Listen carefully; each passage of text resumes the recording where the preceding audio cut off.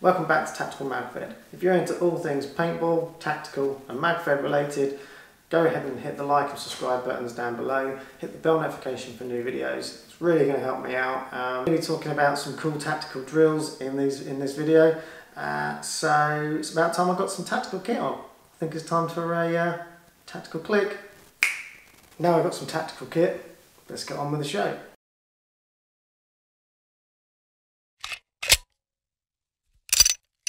Okay, so in this video I'm going to be going over my sling, why I currently use a sling, and what some of the pros and cons of having a sling are, so you can make a decision whether you want to run one or not.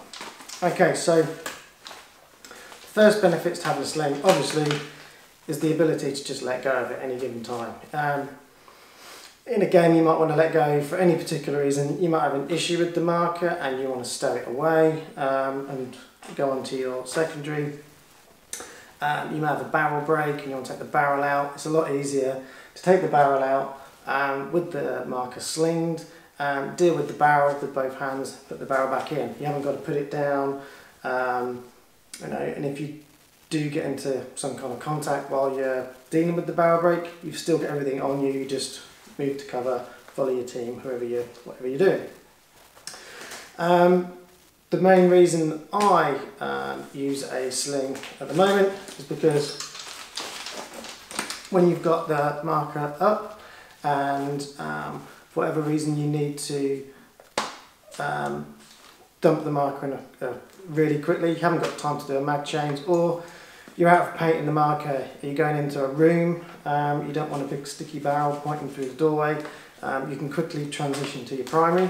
So you can literally let it go, like so, and have your primary, your secondary out, ready to shoot.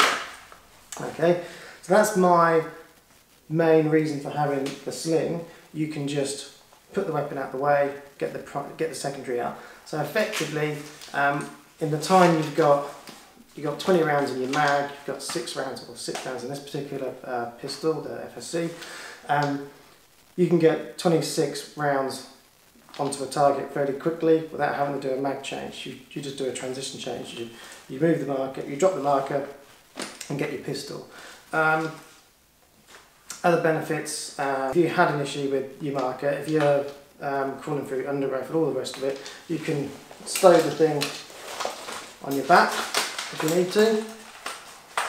Okay, so it's out the way and you can stay in the game, use your pistol, you can bring that back. So yeah, you can bring it up and around.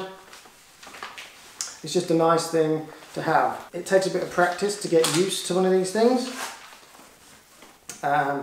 So for instance, to be able to transition from shoulder to shoulder, you need to get some slack on here, and then again you get it back.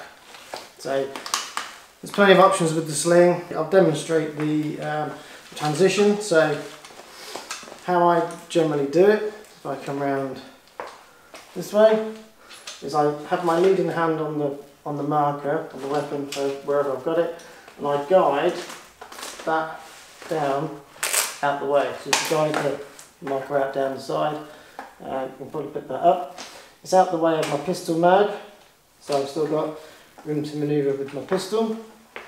Okay, so with the marker out the way, you can then transition onto your secondary.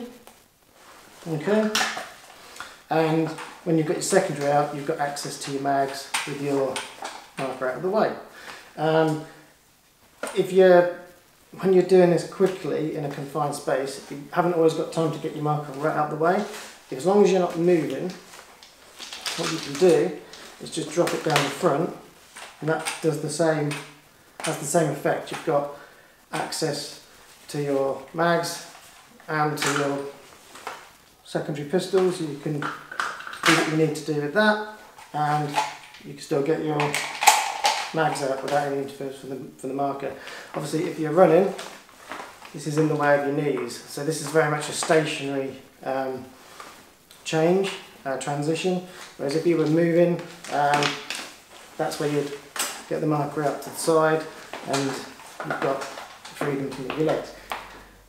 So that being said, I think that having a sling is a positive, but sometimes in the heat of the battle, engagement, whatever you want to call it, you can get snagged up quite easily. So if you're moving this thing around, your kit, it's got Velcro on it, it's got bits that can snag on the back and the front.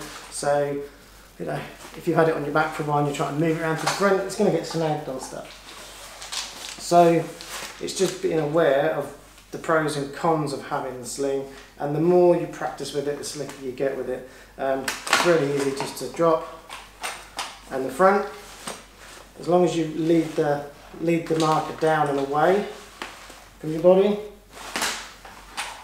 it's fairly quick to sling down and get your secondary out, and always making sure that you've got access to your mag pouches. So yeah, for me the sling is a really positive piece of kit that I have. I love it.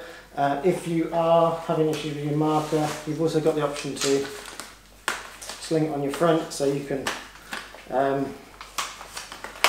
check inside here for paint. You can move the barrel. You know, you can have it up there while you're dealing with marker, sort it out, put it all back in, and then you're back in the game.